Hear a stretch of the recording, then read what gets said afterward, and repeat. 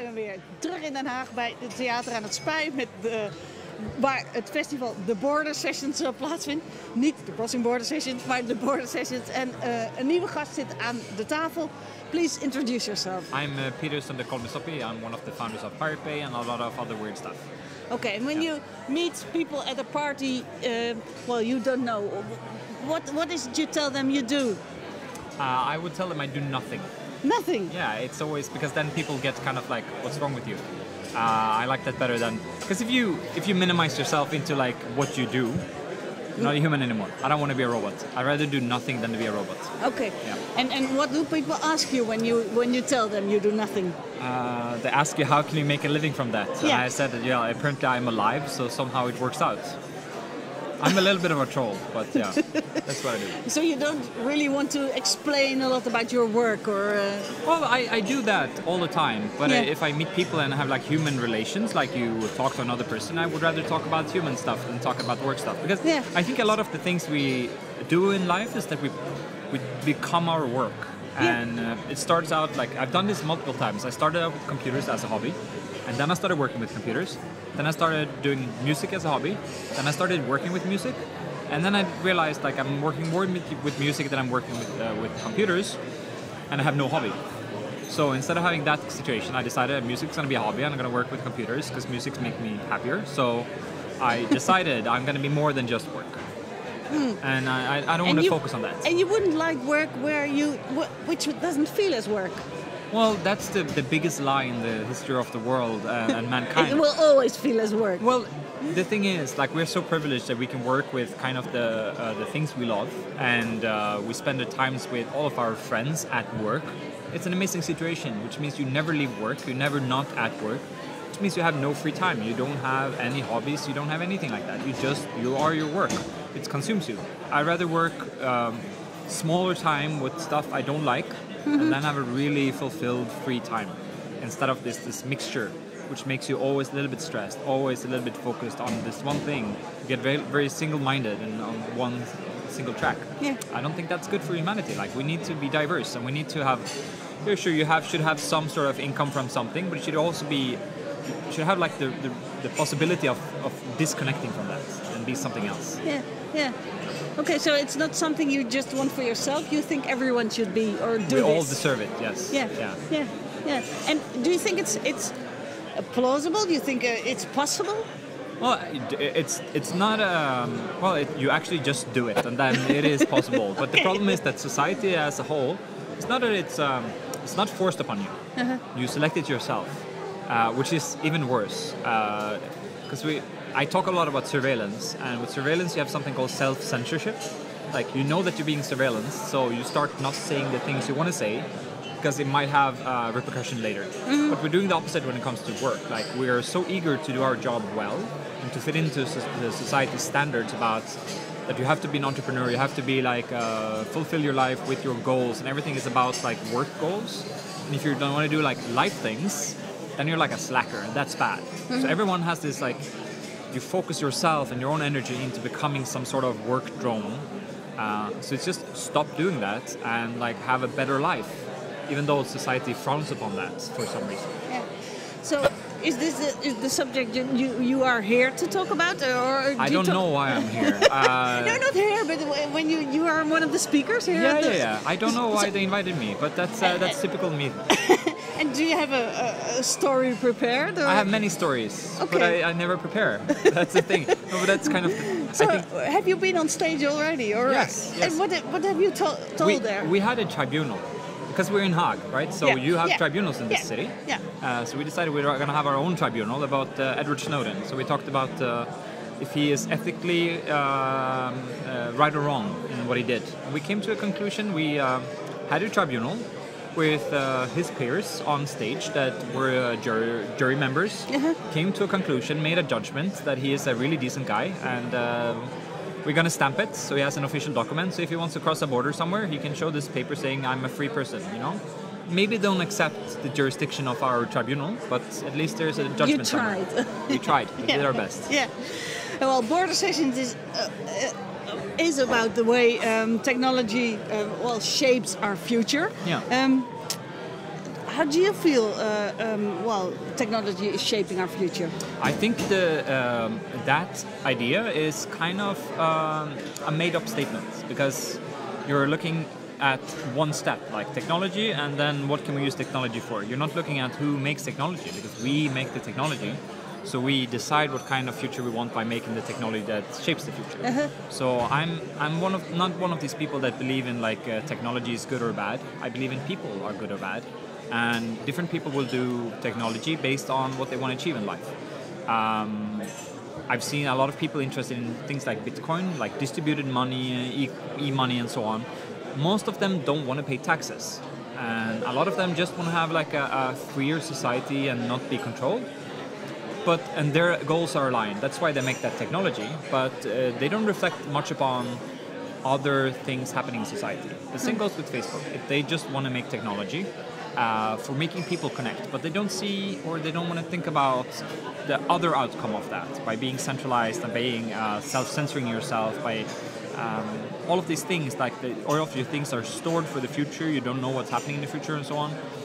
I always want to look behind that, like why is this right, why is this wrong? So that's kind of, I don't like the statement of technology changing. I want to have responsibility there. You know? Technology can never be responsible, but the people creating it can. Yeah. So you feel people don't take enough responsibility? Of course not. They don't. And that's a typical problem we have in society. That I'm talking quite a lot about in the globalized world, where you cherry pick the best things in different jurisdictions. So like Apple decided like all of this stuff in Europe, we're going to do that in Ireland because of tax reasons. Yeah, we have a lot of companies in Holland as well. Exactly, for the same reason. Yeah. Well, they're on islands you once upon a time took, which is also interesting. It's a different concept.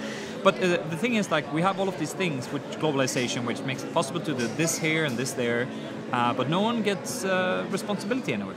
Like, that's the one thing you don't get with globalization.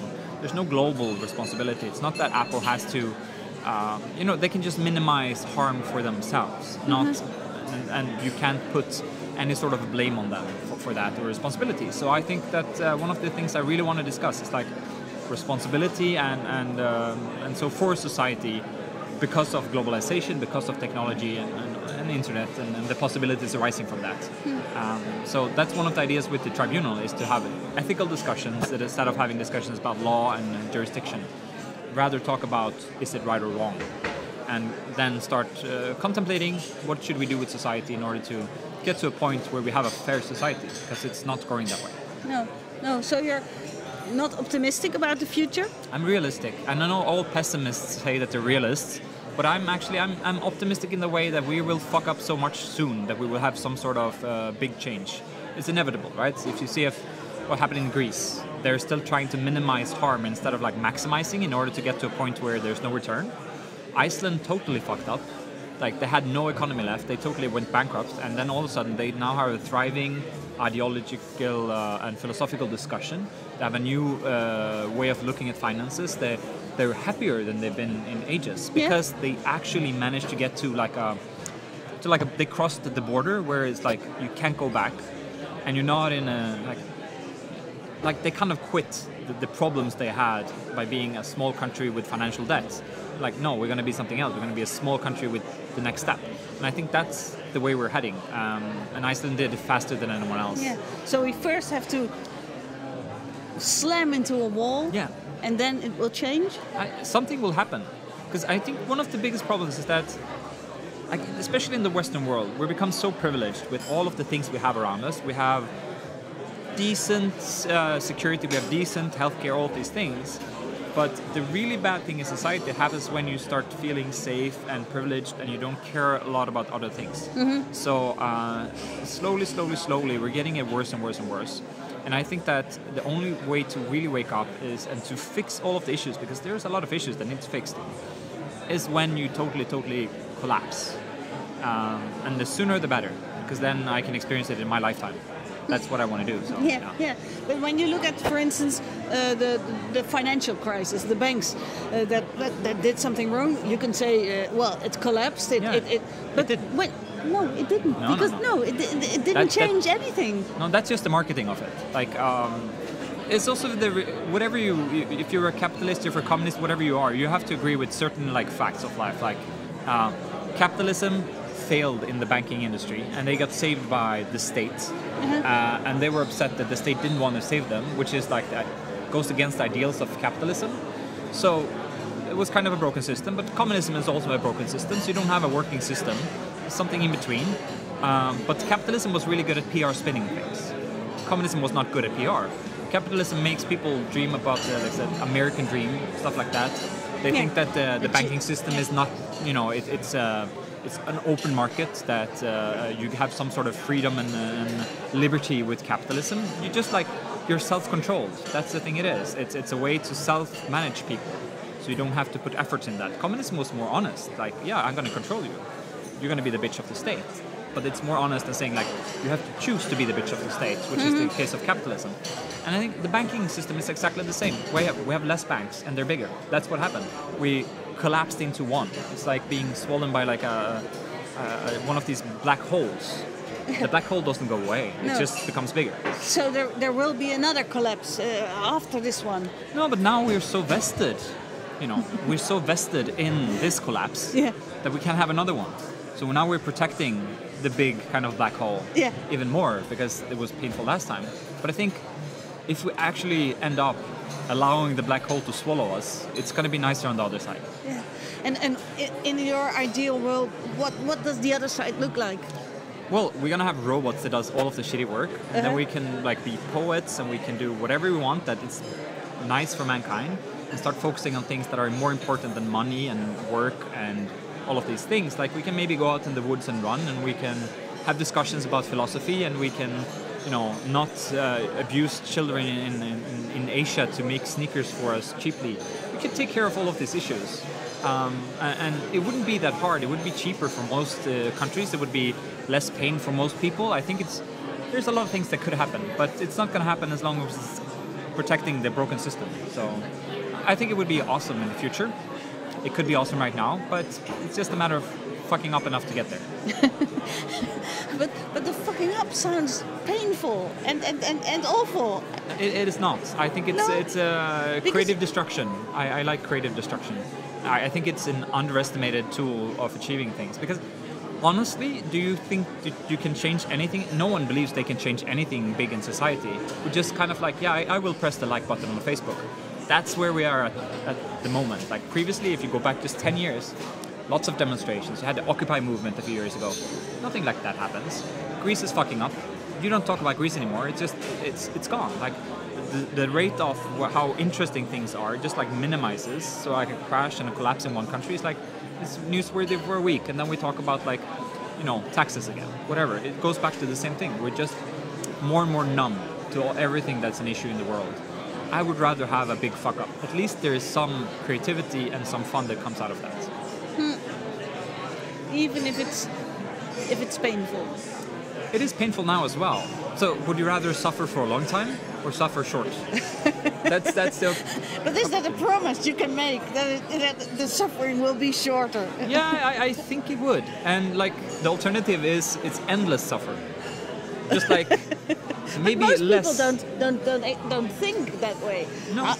If you ask everyone here, I think hardly anyone. You mean all of the white men that are around here? Yeah, the people 30 to 50 something white men that are at this festival? Yeah. Yeah, they will be very privileged. Yeah. Like me, I'm very privileged in that way. Yeah.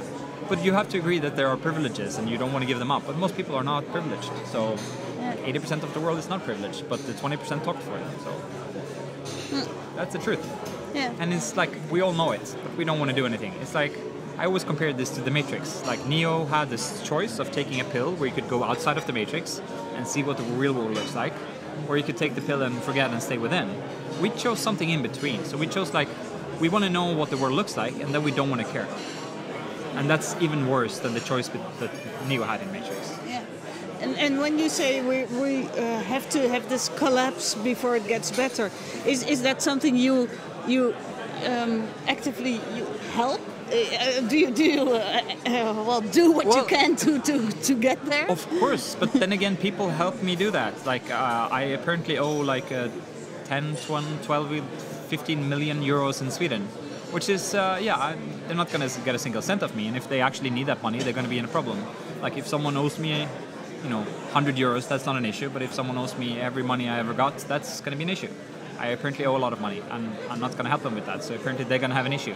So those are good things to do. So I think like if people just stop paying back loans to banks and stuff, which essentially is tax money, so it's your money anyhow, just stop doing that. And it's very simple to help in like fucking things up by not doing anything.